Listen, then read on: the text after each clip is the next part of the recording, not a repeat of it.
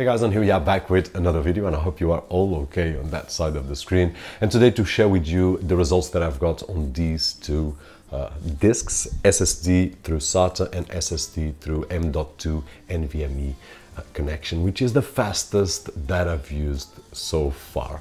Now, crazy fast, we are talking about a maximum read speed of 3,500 megabytes per second, which is crazy, and I'll give you the results in just a few moments. There will be some of you guys that will say, hey Robert, but 2,500, 3,500, we will almost not notice, and I have to agree with that, but it's just incredible how technology goes. And in this particular case, this will be my main disk for my Windows computer right over there, which is crazy fast, actually faster than what I've got on my Mac Mini and MacBook Pro, but I'll share that results with you. Now, starting with the NVMe, which is the HP model EX950, 1 terabyte that I've got right over here. In terms of crystal disk mark speeds, the maximum that I got, as you guys can see, was 3,500 megabytes on reads and 3,000 on writes, which once again is just crazy speeds. Now, I also tested on Windows with Blackmagic disk speed, and I was getting roughly 2,500 and 3,000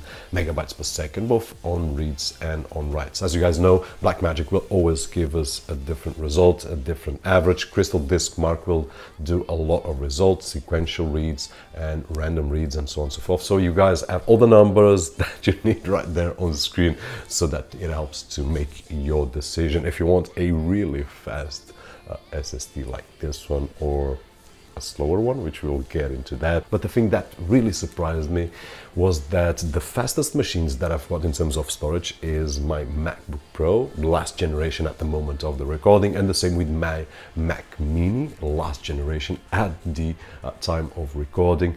And I get roughly 2,500, 2,600 read, which is a incredible speed, and roughly 1,300, 1,400 megabytes per second on writes, which is, once again, crazy fast. Once I did try the EX950, you can imagine that I was really happy, and I'm really happy to share this information with you guys. And we know that sometimes it's just the question of a few milliseconds starting your computer or opening apps and things like that, but a millisecond is a millisecond, and here we will find a great experience. Now, looking at the SSD S700, which is a SATA disk, so we are limited to the SATA connection. Here we got regular results compared with other SSDs that we have used here on the past, and as you can see, once again connected to my Windows machine, I was getting roughly on crystal disk mark a maximum speed of 560 megabytes per second on reads and 510 on writes. And of course, you can check out the rest of the results in terms of random writes and reads. On disk speed, Blackmagic design, I was getting roughly 530 megabytes per second on reads and 480 on writes. Now, for those of you that are curious, as we always do here, I always test them on a USB